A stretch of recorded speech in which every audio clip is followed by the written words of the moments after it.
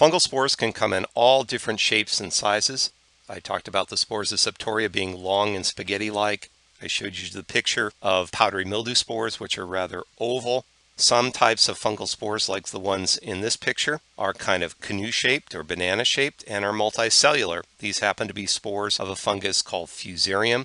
Certain species of this fungus can be quite aggressive plant pathogens and cause root rots. And Fusarium species tend to be quite prolific spore producers. They produce lots and lots of spores. What's interesting about these is they are multicellular. So if you see all those little lines inside the spore, these are cross walls, like we talked about when we were discussing hyphae. And they divide that big spore into individual cells, and each one of those cells can potentially germinate, form a fungal thread or a hypha, and infect a plant. So a lot of potential for infection in this particular case.